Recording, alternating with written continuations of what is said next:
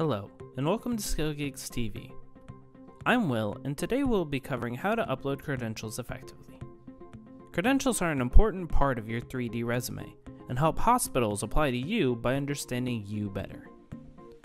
To start, log into your skill listing and select Credentials in the bottom left-hand corner. This will bring you to the Credentials page. Here, you'll need to select the role that you wish to be bid on for, and by clicking the drop-down menu, a list of roles will appear. Select yours and press Submit. This will take you to the credentials setup for that position. Each position requires different credentials, but the process is the same throughout. Let's start off with certification requirements and licensure. By clicking the button, another menu will appear below. These will be forms you will need. In this case, a BLS is needed.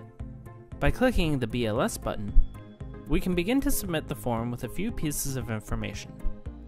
For this particular form, we need not only a front photo, but also a back photo of the document as well. A photo from your phone will work just as much. By selecting front or back, and then a date from the expiration date calendar, you can now upload the photo stated. You will need to do this for both sides to have a finalized document.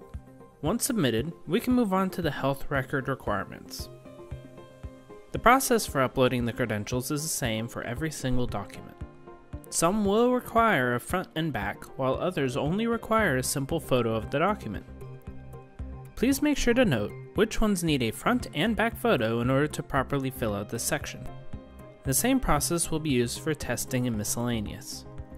Not all sections are needed for certain jobs, so some jobs may require more or less paperwork. Once you have submitted every document, you have successfully uploaded your credentials. Congratulations! Now hospitals can start bidding on you. And as always, thanks for watching.